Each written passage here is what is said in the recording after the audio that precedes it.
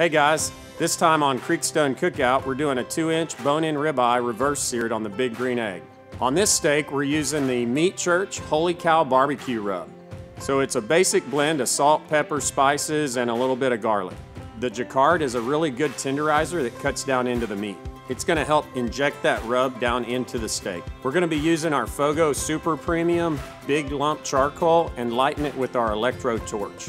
The torch is like a supercharged blow dryer. We're gonna take this steak low and slow to about 125. Today we're using a meter Bluetooth thermometer that will help us monitor the internal and ambient temperature of our cook.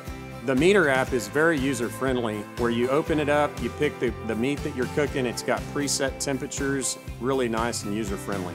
We're gonna pull it, plate it, let it rest for about 10 minutes while we get the egg up to about 500 or 600 degrees for a good sear. The cast iron grate will give us some really good grill marks and help caramelize our seasoning on the outside. When we cut it, you'll notice a very consistent cook all the way through the steak from top to bottom with a really nice crust on both sides. We offer free assembly and local delivery on all big green eggs. Come and see us today.